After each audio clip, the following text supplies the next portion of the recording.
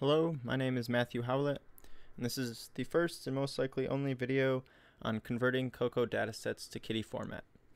So in this part of the video, we're going to be running a conversion Python script which converts COCO to KITTI. There's a written guide on how to do this, which you can find at the GitHub page linked in the description of this video. It is Howell0893 Custom Object Detection Datasets. And this GitHub repo has two other tutorials on creating custom COCO datasets from scratch, as well as converting Pascal VOC formatted datasets into a COCO dataset. So the first part of this written guide just talks about KITTI format and the data included in it. COCO datasets have bounding box values, which we will be extracting to create our KITTI label text file. An example of a text file for a stop sign image is here, and these values are the bounding box values. For object detection and classification, you typically don't need all these other values, so we're just focusing on the bounding box. The conversion script is provided by DustyNV. Feel free to check out his GitHub page. But I do show you how to use this script in this video. So moving over to the script, a few things you want to change is the data directory, data type, and annotation file. You may need to change your category names of your data set. If you're using the road signs data set I provide on my repo, you can get the category names within the mask definitions file.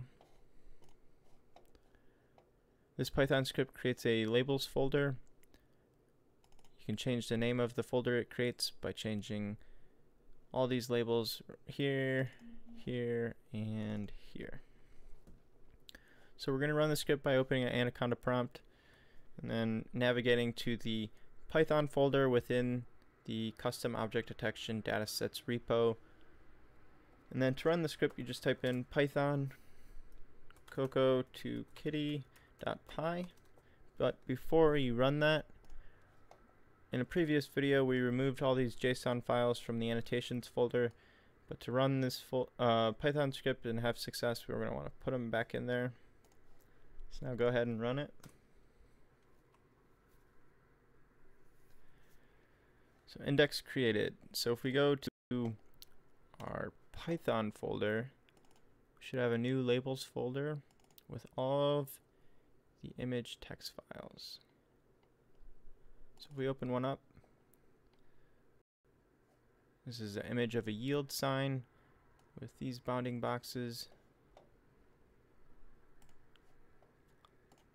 So what we can do is move this into the road signs data set.